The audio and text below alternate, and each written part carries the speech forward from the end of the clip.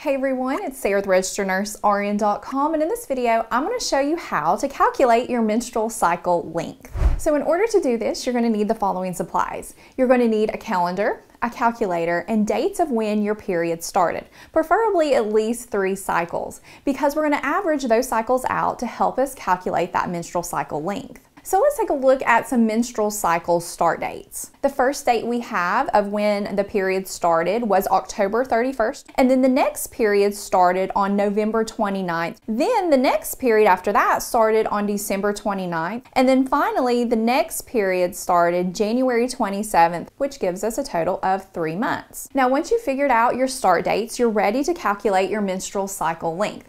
And in order to do that, you want to pay attention to that very first month and look at day 1 of your period, when your period actually started, because this is known as cycle day 1. So how do you know this was actually the day your period started?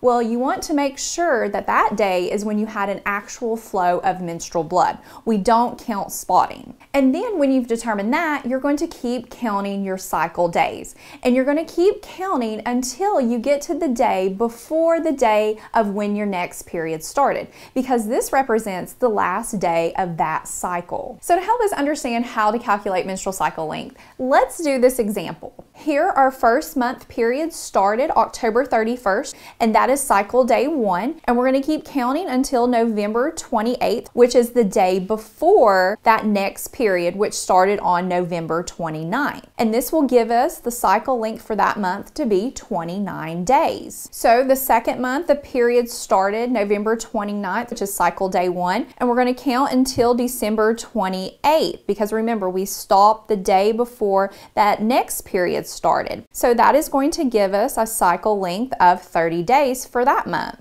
Then for the third month, the period started December 29th, which is cycle day 1, and we're going to keep counting until January 26th, because this is the day before that next period started. So that gives us a cycle length of 29 days. And here's what our results look like. We have a cycle length of 29 days, then we have 30 days, and then we have 29 days. So to help us calculate that menstrual cycle length, we are going to add 29 plus 30 plus 29, which gives us 88. And then next we're going to divide by the total number of months we used. And in this case, it was 3. And we're going to get an average menstrual cycle length of 29.33 repeating. And we're going to round to the nearest whole number, which is 29 days. So the menstrual cycle length is 29 days. Now, what should a normal menstrual cycle be?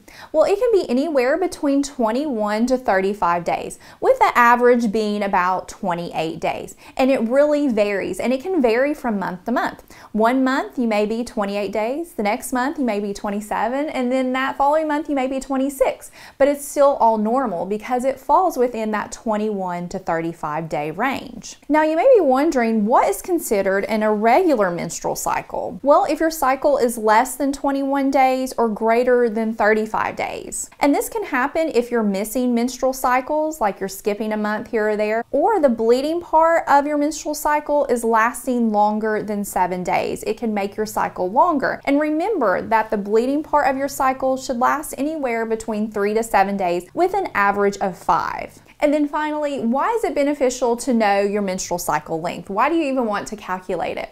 Well, one thing is that it's helpful in helping you understand if you're having normal, regular periods. Is it occurring within that 21 to 35 day cycle? Plus, it helps you know when to expect your next period in case you have something planned or you just want to know. In addition, it can help you track ovulation if you're trying to increase your chances of getting pregnant or preventing pregnancy. Because remember, ovulation, if you have an average cycle of 28 days, it tends to occur on cycle day 14.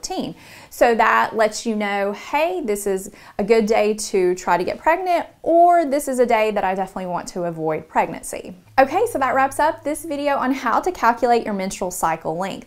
Now, if you'd like to watch more in-depth videos like about your menstrual cycle, what's occurring during it, you can access the link in the YouTube description below.